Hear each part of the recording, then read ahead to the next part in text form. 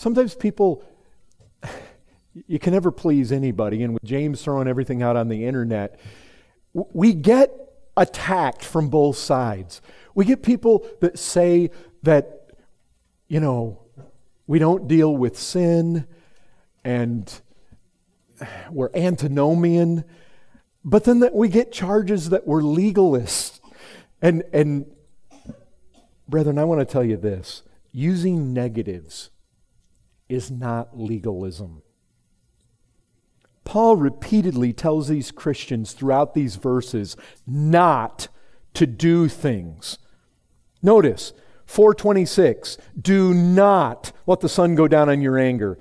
27, give no opportunity to the devil. 28, let the thief no longer steal. You know what it's saying? Stop letting the sun go down on your anger. Stop with unrighteous anger. Stop giving opportunity to the devil. Stop stealing.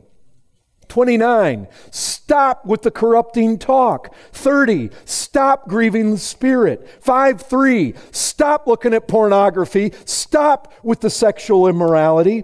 5:7 or 5:4, stop with the filthiness. Stop with foolish talk. Stop with crude joking. 5:7, stop being partners with people that are sexually immoral and impure and covetous.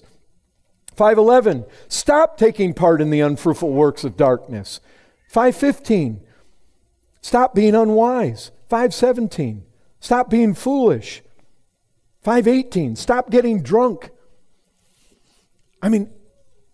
Brethren, there's a place to say to Christians, stop it! Stop! Stop that life!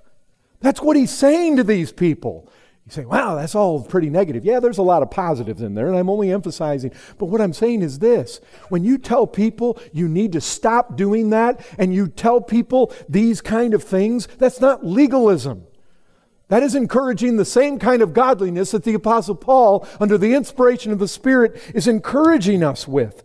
But we need to get to the place. Brethren, when you no longer live the way you used to live, you're going to stop doing a whole bunch of stuff that you used to do. That's just a reality. We need to stop. We need to say to Christians, no longer, quit it. Brethren, there's a place for Christians to say to themselves, speak to yourself. That's it. I'm done with that. Stop it. Where are the Christians, like I talked about years ago in a message that I preached from Psalm 119, but where are the Christians who, like David, are going to say, I promise to keep your words?